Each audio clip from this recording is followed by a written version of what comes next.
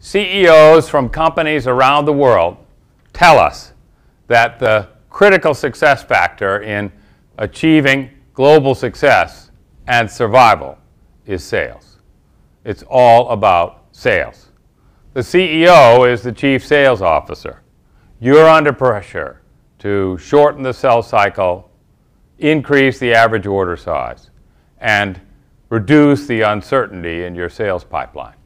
You don't want to be accused of having a forecast that's like a random number generator. If these are your challenges, I feel your pain. I've walked in your shoes.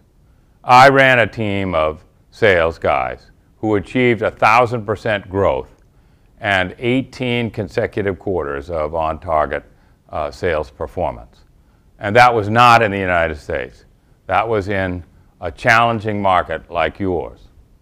So you're warmly invited to come to our sales workshop and even bring 2 or 3 of your top sales executives as well. You'll have a common vocabulary and a shared commitment to success in the years ahead. Thank you.